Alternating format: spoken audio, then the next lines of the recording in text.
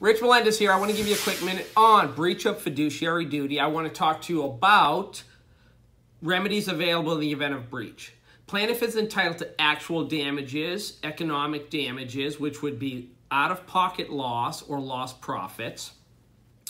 Plaintiff is entitled to mental anguish damages.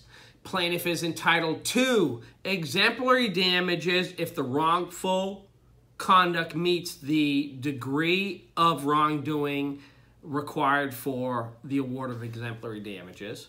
Plaintiff would be entitled to equitable relief in the form of constructive trust, fee forfeiture, contractual consideration forfeited, a profit disgorgement, accounting, receivership, or even rescission of the contract. If you have a question, speak to an attorney. Thank you. Good luck with your case.